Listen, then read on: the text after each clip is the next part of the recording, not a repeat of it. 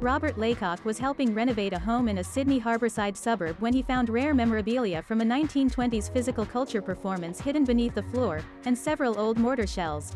While the explosive discovery brought out the bomb squad and put a temporary stop to the renovation, it was the unearthing of a Bjelke-Petersen School, BJP, of physical culture program from 1924 that drew lasting attention. And quot. It looked like it had just been discarded under the floor in an old area, and quot. Mr. Laycock said. And quot. It was covered up in the sand and it was very dry under there and had been well preserved. And quot. Physical culture, known as physie, is a popular dance sport, involving a range of dance styles aimed at increasing strength, fitness and flexibility.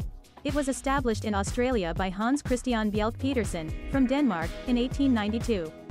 Ash's update among bombsFurther excavation work revealed other striking discoveries, including newspapers from the 1920s and 1930s, including one featuring an update on the 1930 Ash's test, as well as the mortar shells. And quot.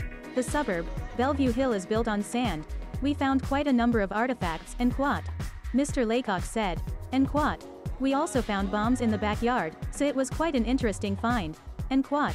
He said the bomb squad and authorities closed the site down and removed the ammunition. And quot. They are telling us it was probably from back in World War II, and quot. Mr. Laycock said. And quot. It was just stored there. It looked like an ammunition dump, buried down in the sand. And quot. And #X27. Invaluable and #X27. Physie discovery Mr. Laycock and #X27. S son and #X27. S mother-in-law, Marion Cadman, from Sydney, is involved in physical culture, so he passed the old 6-page program on to her. And quot. Most of the pages are in good condition, and quot. Ms. Cadman said. And quot. You can read it pretty well, and I thought it was an amazing find.